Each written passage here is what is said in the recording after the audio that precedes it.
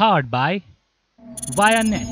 Make the right connection. Namaste everyone, this is Ural from Gadget Byte, and Ark Smartphone has unveiled 5 new products here in Nepal. So let's have a quick look at these phones.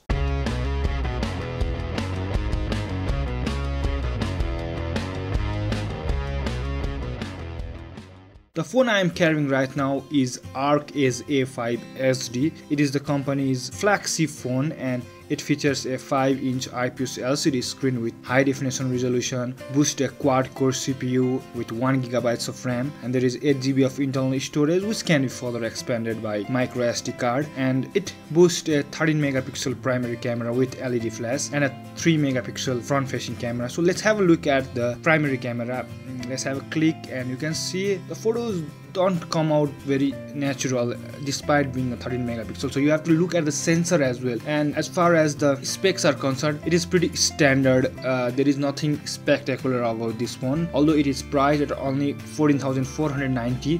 The phone has got mediocre build quality and the back is actually removable, and the battery is accessible, and you have a 2000 mAh battery, and for connectivity you get like 2 dual SIM like any other phones, and there is Wi-Fi, Bluetooth and GPS. So I guess Ark A5 SD is a very good reasonable phone, but nothing spectacular about it. I would rather recommend you to buy Xiaomi Redmi 1S, which is my best budget phone by the way, or you can also look at the Huawei Honor Holly, one of the good phones to buy at a soft 15,000 price margin. So other phones of Ark mobiles include Ark Icon R45, which is priced at rupees 11,490. Similarly, we also have Ark Icon R40 Plus, which is priced at rupees 9,690, and there are 2 other phones in the name of Ark StormK40, which is priced at rupees 8,190, and finally we have Ark StormK35 Plus,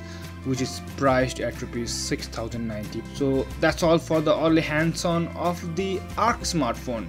See you on my next video, and if you haven't subscribed us, do click the subscribe button below, and have a nice day. Get the fastest speeds on 100% fiber. Via Net, the best thing that happened to internet in Nepal.